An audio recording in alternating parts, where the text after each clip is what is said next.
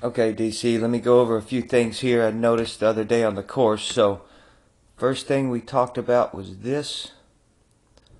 Because, like you've expressed to me, you suffer sometimes from smother hooking the ball. So, I want you to stand a little bit more square in your feet here. That way, when you go to clear through, your left hip wants to get through the ball better. Because remember, like I was telling you, this club is going to be moving a lot faster than your body rotation. So if you stand a little bit too closed, it's going to prevent your left hip from clearing properly, and that club can really shut down as a result sometimes. So I think standing a little more square can help out in a couple respects with clearing through the ball.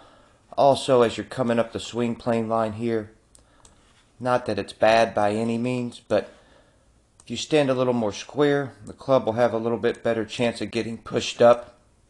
That's not why Rory's on plane. He's on plane just because he is. But for you, the club drags a little bit under. It's not bad at all. I mean, your club face is doing really well. It's pretty much in line with your spine here. But the square stance will help the club get a little more vertical, because you can see here you're getting a little flat at times. So I just feel like the club will work up the plane better without you having to think about doing it. Another thing I want to see you do here is at address, when I put this line here on the front of your head, the moment you go to pull back, you can see you immediately drop back in your heel. So I think you're standing a little bit too far away. I'd like to see you stand a little bit taller, a little bit closer. That way you don't have this tendency to drop back immediately and pull off the ball. That way you can keep a little bit better balance going back. The last thing from this point of view, everything else looks pretty good, bud. Getting a good full takeaway, good full backswing. You've really made a good turn, got your back all the way at the ball. Club face looks in a good position.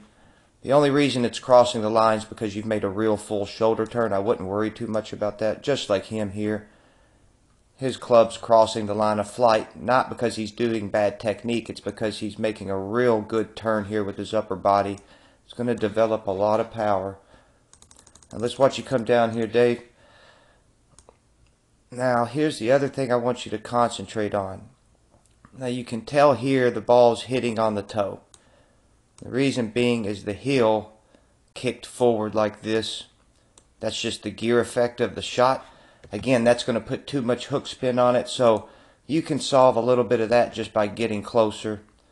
Now as you're releasing, you can see right here the face of this club has shut down a little bit too rapidly. It's not really in line with the shaft here. Okay?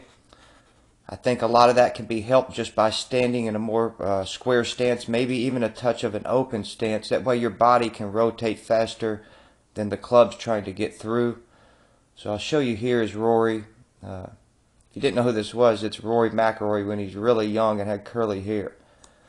But see, his club face is kind of rotating the same speed as the shaft here. That means he's not really using his hands too much. His body is really turning well. And you're turning your body well, but the hands and things kind of get a little bit too active and shut this thing down. Alright, let's look at the front view real quick here. Again, it looks good, man. I mean, your swing is really good. Alright, let me find Lydia Ko. Okay. Now, just a couple things from the front view. I'd like to see this arm hang a little straighter. So I want to see your elbow, this elbow pointing more at your hip. Your elbow right now is kind of pointing a little bit out here. And you'll see what I mean once you come through. Looks good. Good full extension. You know, right here your elbows are nice and even with each other. It means you have good connection at that point. You can tell your face is a little bit shut. That's because you use a strong grip, but I wouldn't worry about that. You've played golf a long time with that grip, and I don't want to be messing around with your grip. I'd rather you counter this in a different way. Now as you're coming through, go ahead and I'll show you this here. Your left wrist starts to break down a little bit there. It gets a little cuppy, okay, and the arm bows up a little bit right here. By starting with your elbow pointing more at your hip, that arm will be able to release a little bit better. I'll show you what I mean.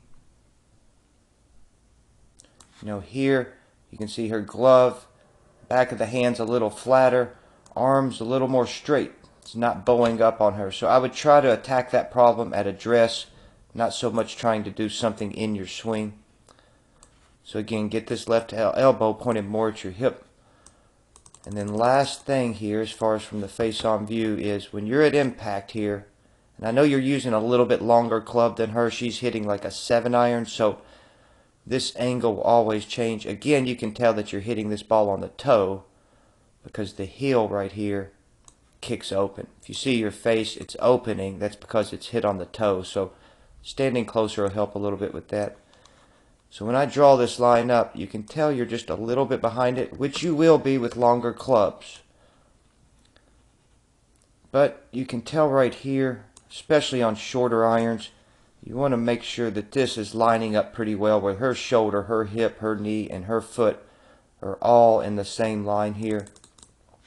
I mean, you're getting your left leg pretty straight here, but you can see at the end it kind of gives out, which is okay.